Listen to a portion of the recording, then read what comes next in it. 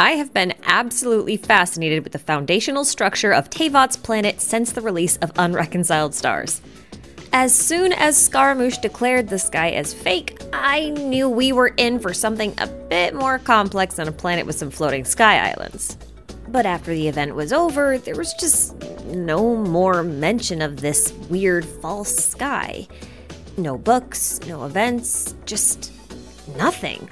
Everyone just carries on like nothing ever happened and the sky totally didn't fall down. Sure, we get a tiny microscopic hint here and there that kinda sorta gives a subtle nod to a potential piece of information that may be applicable to the greater cosmology of the game eventually, but every little bit of new information we get and every new plot point just leaves me with so many more questions to answer. Like, why is the moon always full, and where are these other two moons that Teyvat is supposed to have? And is the abyss supposed to be in another dimension? And is Khaenri'ah actually underground? What exactly is this cloudy pillar loading screen supposed to be? Where is it even? And where exactly do we go when we enter a domain?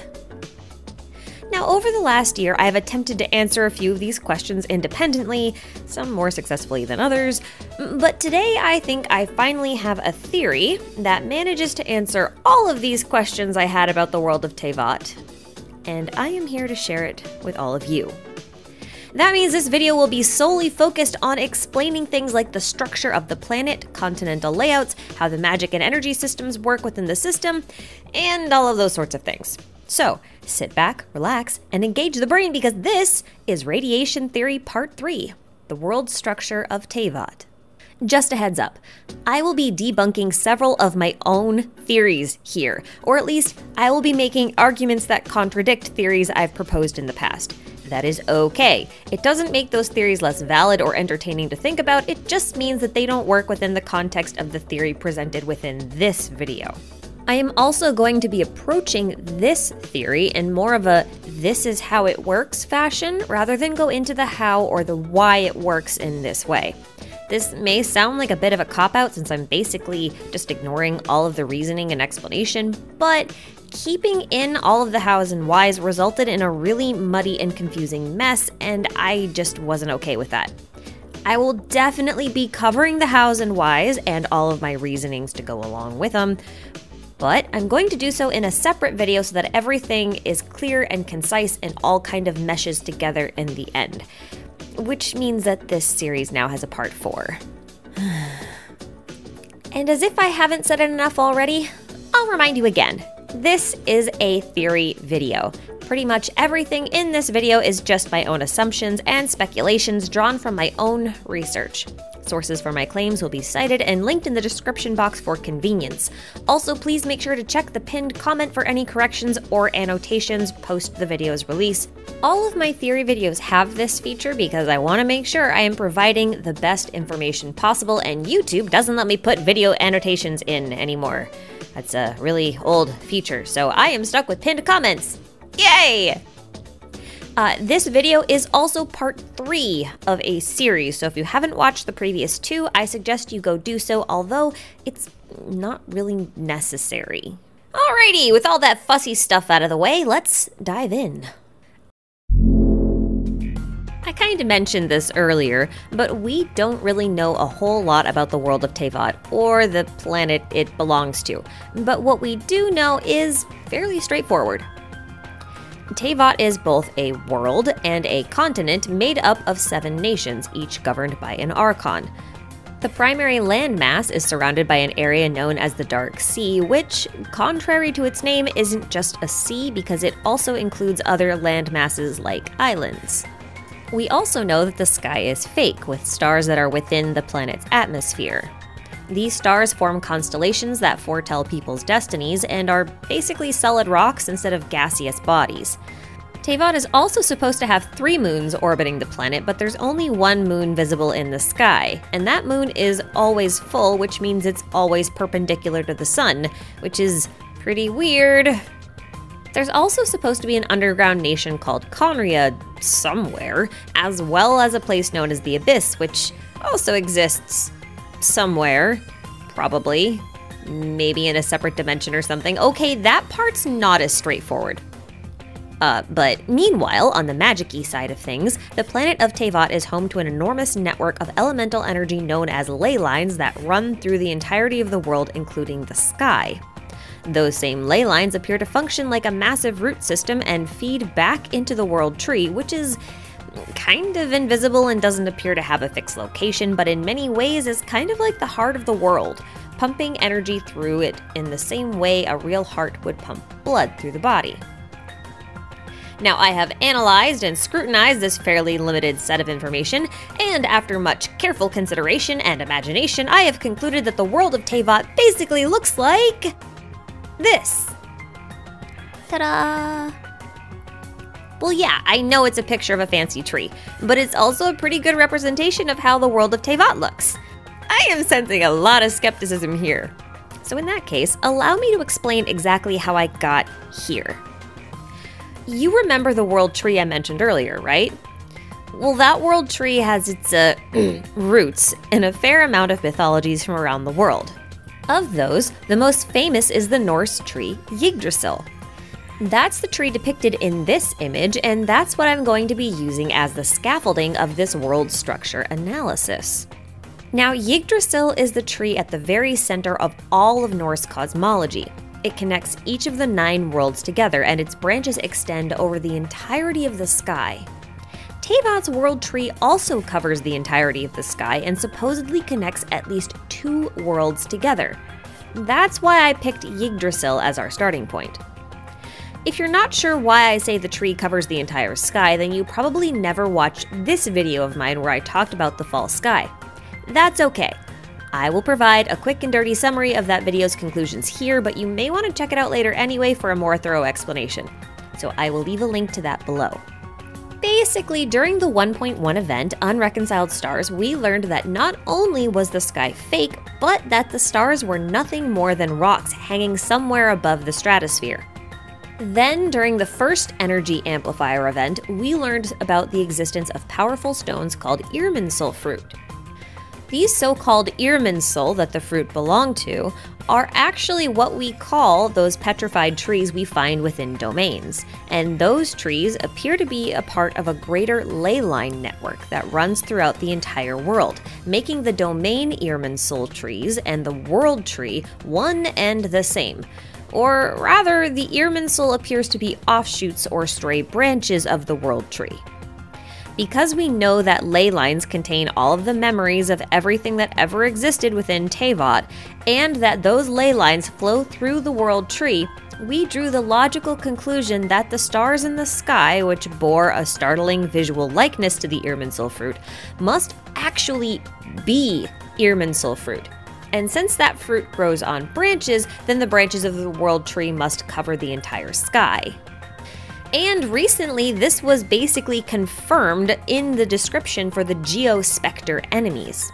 We also see parts of this process in action thanks to Hu Tao's story quest, where she walks us through the process of returning a lost soul back to the ley lines where all souls are supposed to go after death. And not just souls. Everything upon its death or destruction is eventually returned to the ley lines where it circulates through the Irminsul and the world tree.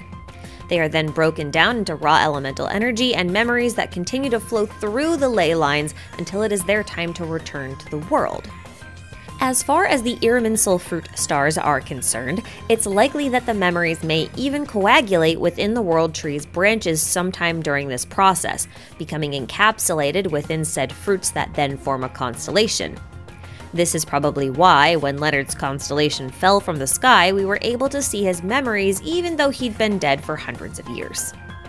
Now let me be very, very clear. The world tree is a lot less literal than the Irminsul trees we see within domains, since those actually have a physical form.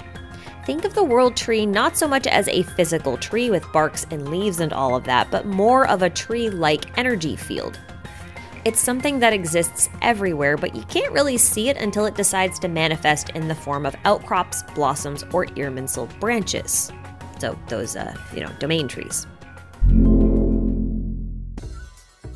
Okay, so big magic energy tree is great and all, but that doesn't really explain the whole planetary structure, does it? Well, no. But I don't think Teyvat is a planet at all. I think Teyvat is actually a biosphere that exists somewhere on a planet that we haven't seen yet, most likely completely submerged underwater. I know it's a hot take, but here's the thing. Genshin's primary source of inspiration for its world comes from Gnosticism. And Gnosticism is a branch of Christianity which shares its cosmology with a Hebrew worldview. And that worldview looks something like this.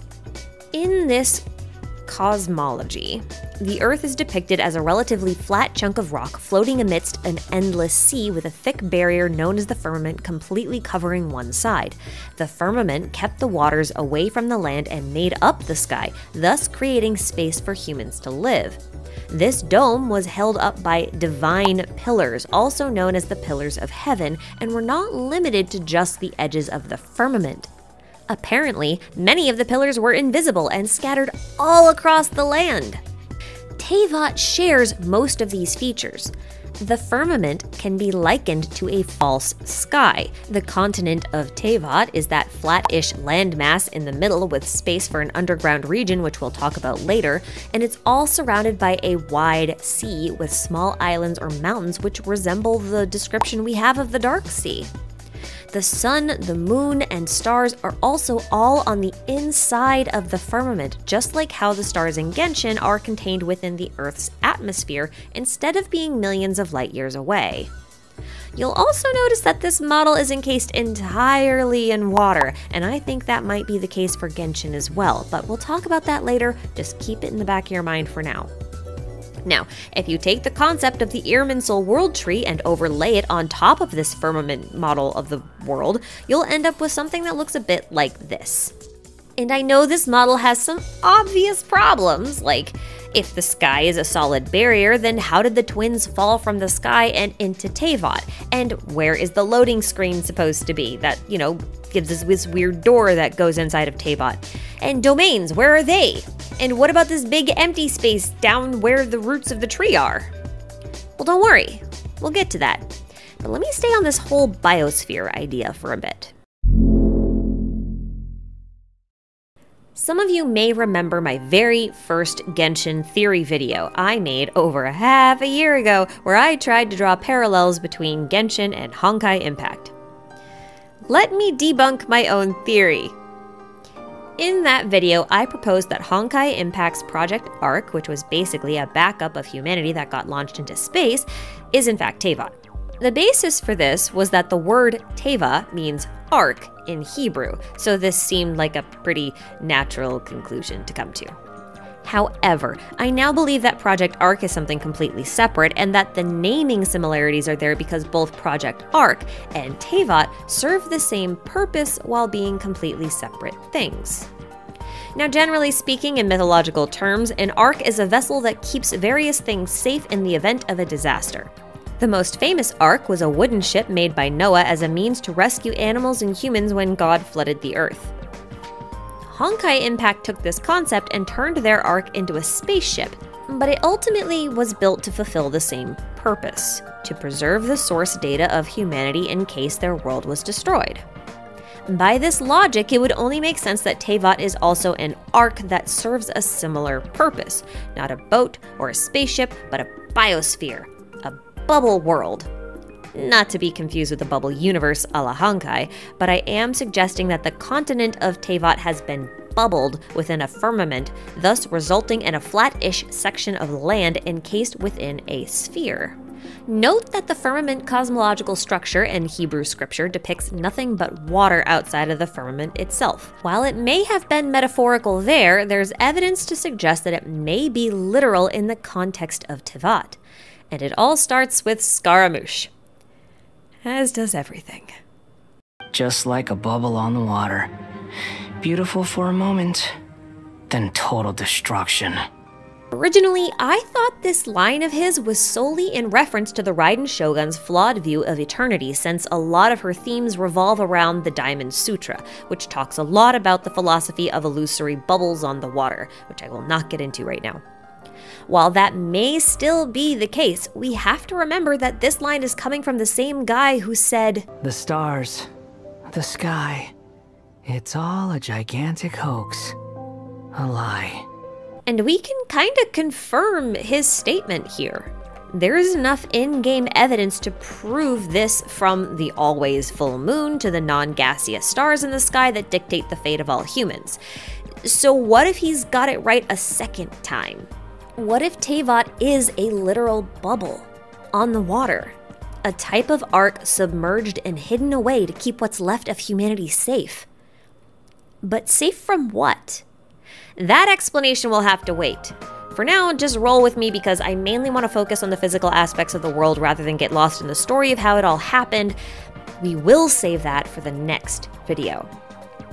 In any case, if Scaramouche's words are to be taken literally, it would line up quite well with the Gnostic cosmology as the world being within a firmament bubble, partially or completely submerged within the primordial waters. But it also means that Teyvat is a very small chunk of land sequestered beneath the sea on a much larger planet. Remember this for later, I want to talk about something else first. Now, the firmament itself is kind of a weird concept, but I think it's best to imagine it like it's a big hollow glass ball. Again, a biosphere, if you will, with Teyvat filling the ball halfway. At the center of this sphere, we place the world tree, which can only grow until it reaches the firmament before its branches and roots have to spread out. This creates a layer on the inside of the firmament where the sun, moon, and stars will appear. The firmament is anchored at the edges of the dark sea on high mountains that are usually called the foundations of heaven, but it's often also called the pillars of heaven. You'll notice that in some visual depictions of the firmament cosmology, there are additional pillars added to the primary landmass itself. This is very notable because the world tree is known as an Irminsul tree in Genshin, and the word Irminsul means great pillar in Old Saxon. This implies that the world tree and its many smaller offshoots may also be considered pillars of heaven and play an important role in holding up the sky, or rather, the firmament. Remember that every region we've been to so far has had at least one really special tree. We have Azhdaha's prison in Liyue, the Thunderbird's perch and the sacred Sakura in Inazuma, as well as the great tree at Windrise in Mondstadt and the frostbearing tree in Dragonspine, which is also technically Mondstadt, I guess. If you watched part 1 of this series, you'll remember that Dragonspine used to have a different Irminsul tree that ended up being destroyed by Celestia when they dropped the Skyfrost Nail. The death of this tree threw the local leyline network into complete disarray, forcing the once lush and fertile mountain into an eternal winter. By my estimates, the disaster of Solvindignir should have occurred around the time of the Archon War, or right around the time Celestia began the contest for the Thrones of the Seven. Theoretically. The timeline of the ancient events in this game are pretty vague right now, but this assumption should be accurate based on what little information we have currently. That could change. Anyway. Also back in part 1 of this series, I talked about how the Statues of Seven and the teleport points were likely placed on key leyline junctures all around the world, artificially pumping energy in and out of the natural leyline veins like regulators.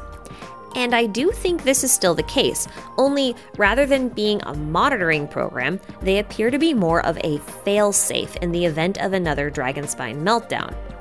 An artificial pillar of heaven put in place to ensure that the sky doesn't crumble and the tree doesn't cease its functions. It therefore stands to reason that the true job of the Archons is to govern over their heavenly pillars, which ensures the safety of the Ark. By this same logic, the heart of an Archon, or their Gnosis, is basically granting them this ability to hold up the sky, if you will. A side effect of this ability would be a sharp boost in their power since they'd have full access to the raw elemental energy within their own section of the leyline network. Even the design of the Gnosis itself could be a nod to the heavenly pillars. Yes, they are shaped like chess pieces, but when you really look at them, they could very easily be interpreted as tiny pillars, you know? But all this talk of pillars brings one really iconic thing to mind. the loading screen, and the location of the twins at the very start of the game. This location is just an endless sea of clouds and pillars. Nothing but pillars as far as the eye can see, until a door finally appears and allows us to enter Teyvat. Yet we've never seen any place in-game that even comes close to matching this location. One thing I didn't mention earlier when we were talking about the firmament is the fact that it's not one solid piece. The firmament does have windows and doors. A place held up by pillars that stretches over what seems to be the entire world just beyond a false sky that blots out the true sun and moon, a cloudy sky with pillars and windows and doorways. Is it possible then that this place is actually the inside of the firmament? I think it very well might be. Okay, so you know that the firmament has windows and doors, but I didn't mention that it has one other very important feature. It has a gate. This gate is known as the Gate of Heaven, and it's really more of a portal, I guess. It's a literal doorway to divinity, or a spiral staircase from which God can descend to the earth. A lot of firmament descriptions don't mention the Gate of Heaven, which makes things quite complicated when you're trying to figure out how two stars like Ether and Lumine can fall from the sky when the whole sky is supposed to be an impenetrable dome. The existence of a divine gate through which a god can descend really solves this conundrum, especially if you think that the twins are actually gods, which I think might be a possibility. But anyway, this gate also reminds me of something.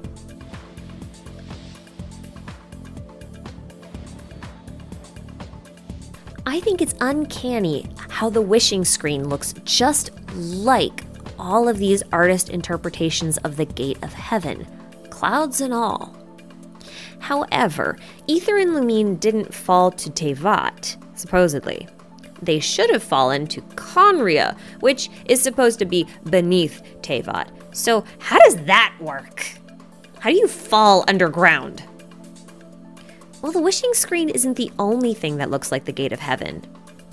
This does too.